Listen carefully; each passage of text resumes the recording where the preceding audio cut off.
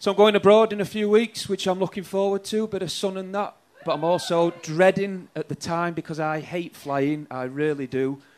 But this got me though, right, last time I flew. How come 9 times out of 10 when you fly, the pilot is a proper toff, eh? Always on the lines of something like that, innit? Good evening, ladies and gentlemen, I'm the pilot this evening. We're travelling on altitude. Why? But you know, when I think about that, that's better really, isn't it? Because you hear a voice like that, you think this guy's maybe ex-RAF. He knows his planes were in good hands, right? I mean, good Lord, can you imagine if the pilot's from my end, South Yorkshire?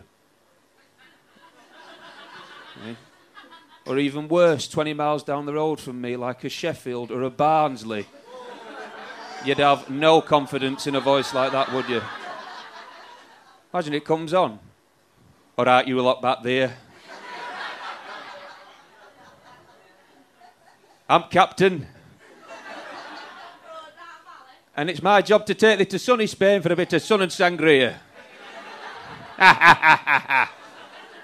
It takes 2 hours to get there, but you know what? I'm going to do it in an hour and a half. I'll show them.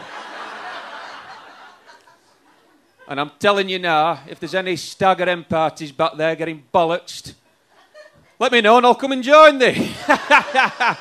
So sit back and enjoy a ride. You're in good hands. You're like, Jesus Christ, he's not the pilot, is he?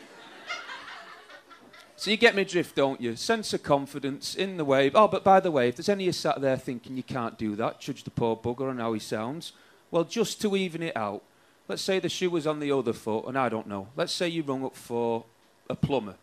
Because let's be right, plumbing on its day can be a real physical, mucky job, can't it? Aye. But if the plumber turned up and sounded like the tough pilot, you won't have any faith in that, would you? Imagine it knock at the door. Hello there, did you call for a plumber? You'd be like, what the fuck? Yeah, plumber, yeah, the toilet's broke, there's water all over the show, we can't fix it. Right, well, show me where it is so I can get stuck in.